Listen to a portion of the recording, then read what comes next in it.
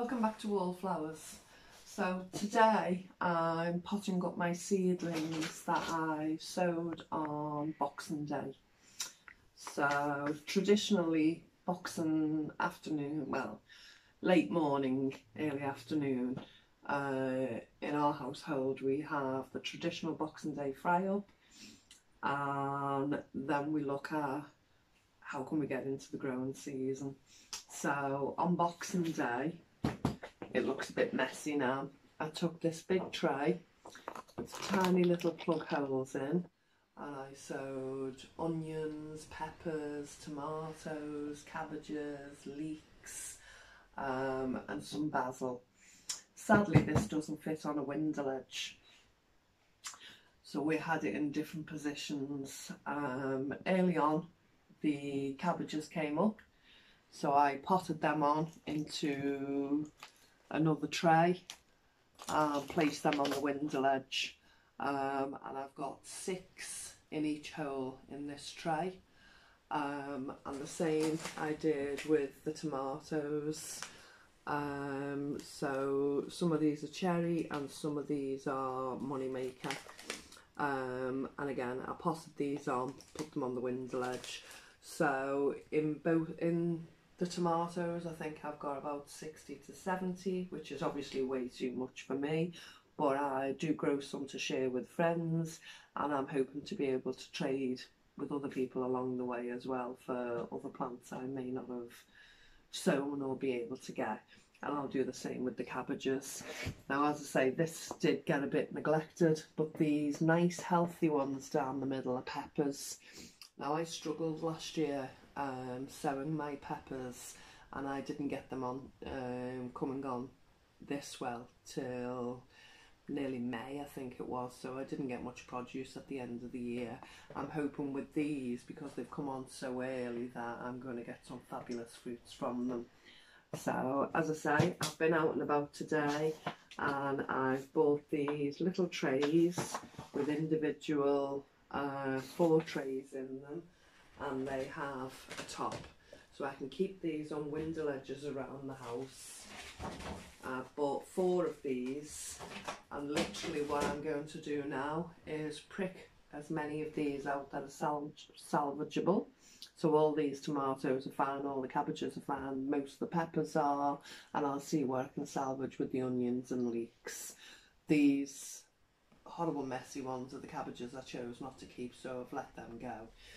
I'm going to put about 5 tomatoes in each hole here, and let them run on for a while.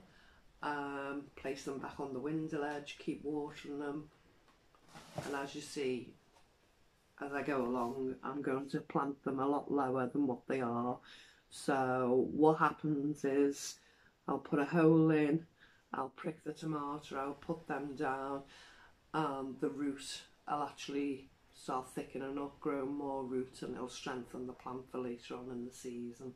So I'm just literally going to go ahead and continue finishing filling the trays with my compost.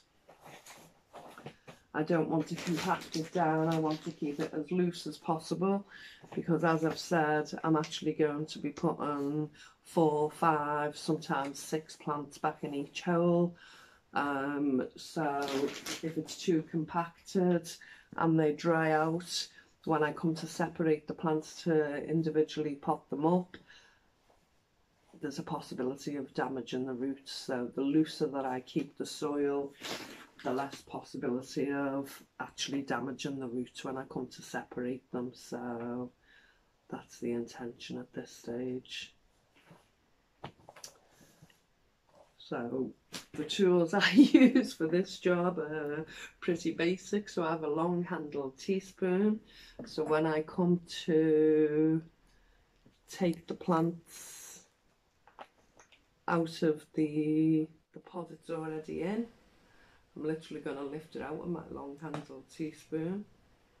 As I said, the looser it is and the less compact the soil is, you can actually see how I can lift it out without damaging.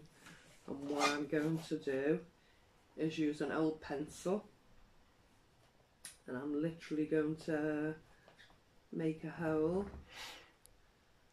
take that tomato, I'm hoping you can see this clearly, take that tomato, just press it down gently with the pencil and just pot it up to its first leaves.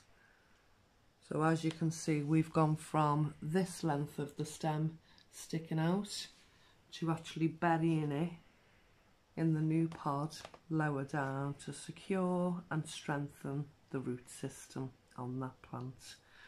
And as I say, I'm then going to do another hole, separate,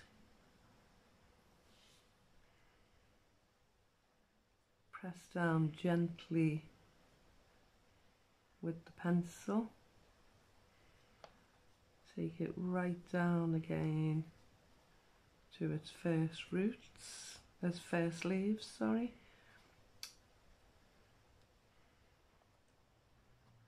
Now, should I need to put a little bit more compost in to secure that, then that's what I'll do.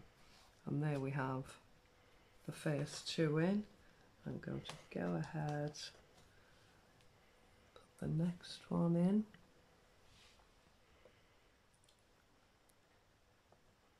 Have to be very careful that we're not going to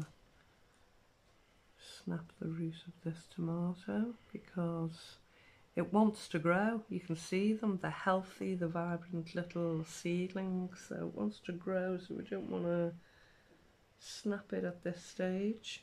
And there we have 3 in.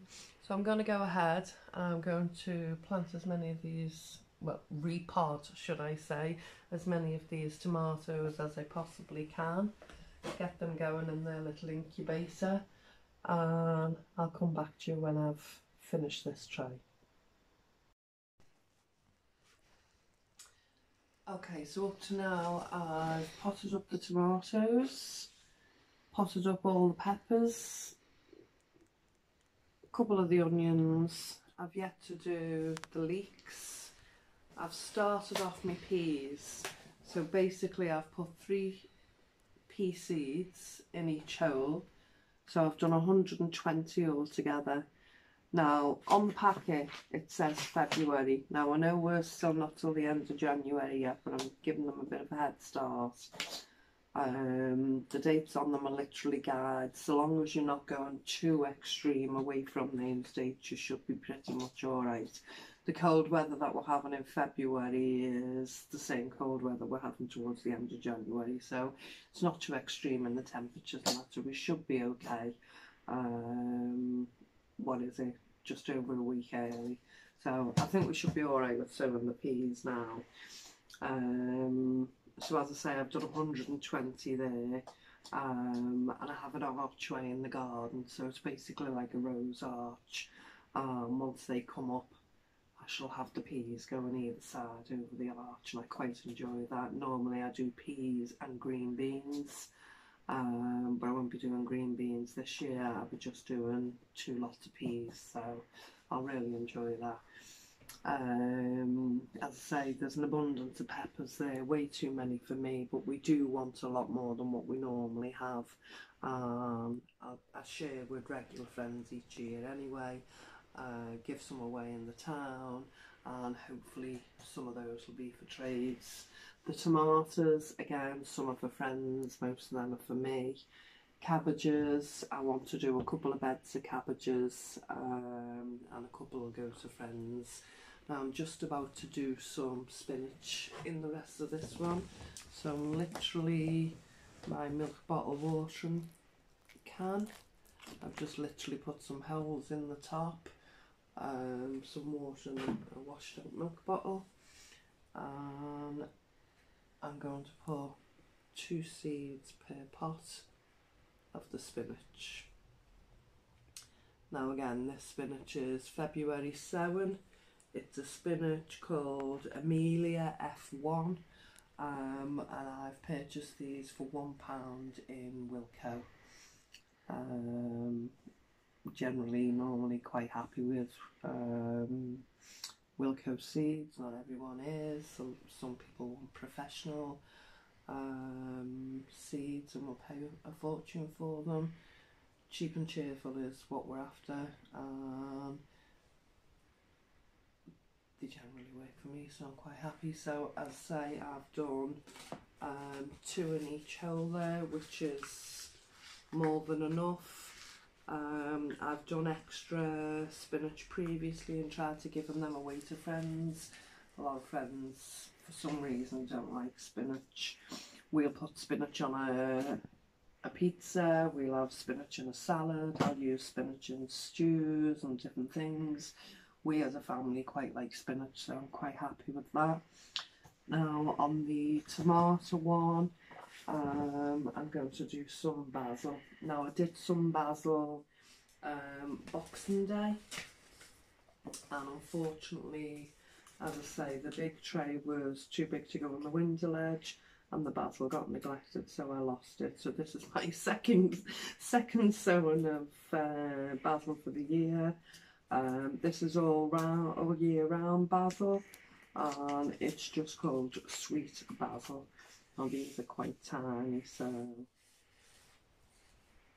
I'm literally just gonna sow the tail ends of this packet. Again, I'm just going to wet that compost just so it's ready for the contact of these seeds. So I'm literally just going to broadcast it. Broadcast just means sprinkle. So I'm literally just going to sprinkle them over the damp compost. And as I say, I'm literally going to use all of this, so hopefully it's successful. I shall plant this in and around when I pop the tomatoes up.